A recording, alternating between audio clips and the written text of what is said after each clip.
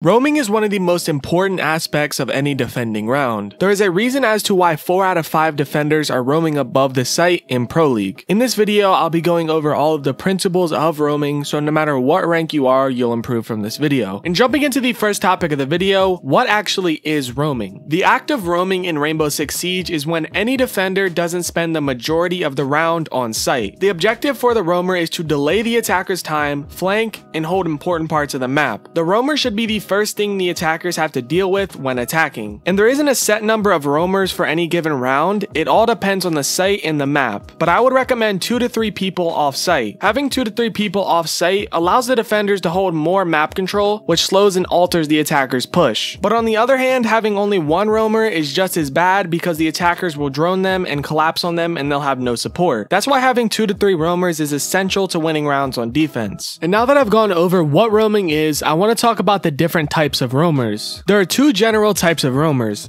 the first being a shallow roamer or a soft roamer. This type of roamer is someone who is not on site but very close to site so they can rotate back very quickly. As a shallow roamer, you don't just want to be in any random room close to site, you want to choose rooms that are very crucial points to winning the round. Now I'm going to give you some examples. The first example is when defending bar/gaming room on chalet. A good way to shallow roam is holding above from library. It allows you to stop the attackers from playing vertically and opening up the hatches and collapsing onto site. You can also hold library when defending master/office on the same map to slow the attacker's push and stop them from gaining map control. Another example on a different map is holding onto sunrise or blue bar when defending kitchen on coastline. It allows you to stop the attackers from gaining map control and being right outside of sight. Holding crucial points like this allows you to waste attackers' time and stop the attackers from gaining map control while being relatively safe. And that brings me to my next tip for shallow roaming: to bring shields. Bringing a shield on a shallow roam allows you to get free kills while being safe. You can set up your shield in crucial areas and pair it with a Wamai or a Jaeger and you'll be really hard to clear. Some things to avoid when shallow roaming is roaming in rooms with too many angles onto you, like bar on cafe. When you roam in rooms like this, it makes it very easy for the attackers to drone you out and pinch you. So roam in rooms without too many angles onto you and are relatively easy to make it back to site from. And now that you know the core principles of shallow roaming, let's talk about the other type of roamer, the deep roamer. This type of roamer is much farther off site, making it harder to get back to site, but can waste much more time and if done correctly can allow for easy kills. This type of roaming is much more difficult and can be much more risky. As a deep roamer, you want to slow down common initial pushes from the attackers. When you slow down the attackers from entering the building or taking early map control, it makes it much harder to set up their attack. An example of this is when defending kitchen on cafe. Holding the hatches and vertical play from cigar is a very good way to stop the attackers from executing their push. And playing above hatches is a very common way of deep roaming. It's much easier to hold a crucial point of the map when you can flank down hatches or just rotate back to site from a hatch. Another way to deep roam is going for a C4 kill as Valk or Pulse. Either scanning them with your heartbeat sensor or pinging them on your Valk cam to know where they are to throw the C4. A common misconception about deep roaming is hiding in corners hoping to be misdroned. In higher ranks there are rarely any misdronings, and once they've droned you out in a corner, you're going to likely be trapped and killed. So always try to have a purpose when roaming. And now that you know the core aspects of roaming, let's talk about which operators you should be using when roaming. Most ops that can be used for shallow roaming can also be used for deep roaming and vice versa, but some are stronger than others in specific situations. The best operators to run for shallow roaming are Ella,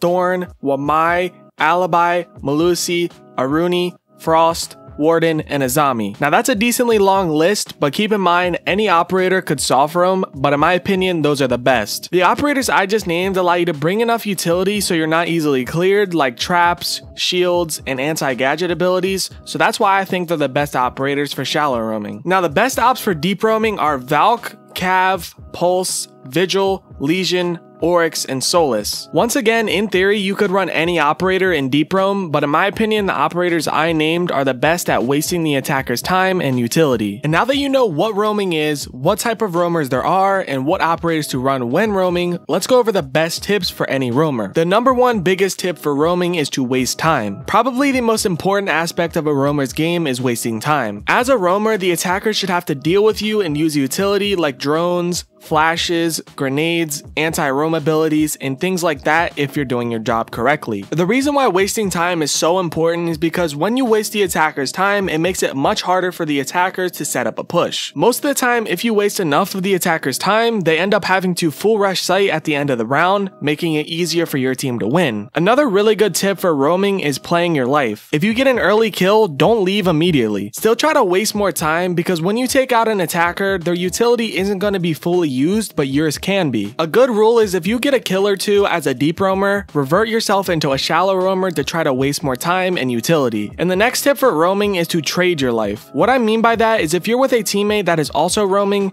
put yourself in positions where if one of you goes down, then the other picks up the kill. It's very easy to do, but not done nearly enough. Another good tip is stop holding angles so much. Let's hop in game so I can show you a better way to go about it. Most people when roaming hold these super predictable angles and get pre-fired or quick peeked a lot. A really quick and easy way to have better positioning and win more gunfights is to hold off angles or play off sound and then swing. Instead of holding the angle like this, hold it like this. Because when the enemy swings around this corner, they're most likely going to have their crosshair right there because that's the most common spot. So when they come around this corner, they have to flick their crosshair all the way over there just to try to kill you. And all you have to do is just track him like that. And that's going to be a super free kill. It makes it way easier to win the gunfight when you're on an off angle and you're not going to be pre-fired or quick peeked or something like that. And another solution to holding bad angles is to just play off sound. Instead of holding this common angle, all you have to do is just don't peek. Maybe you could hold a different angle or something like that, but make sure you're not peeking. And then all you got to do is when you hear somebody, then you swing out. It's going to stop you from getting pre-fired and give you peeker's advantage, which is going to lead to a lot more easy kills.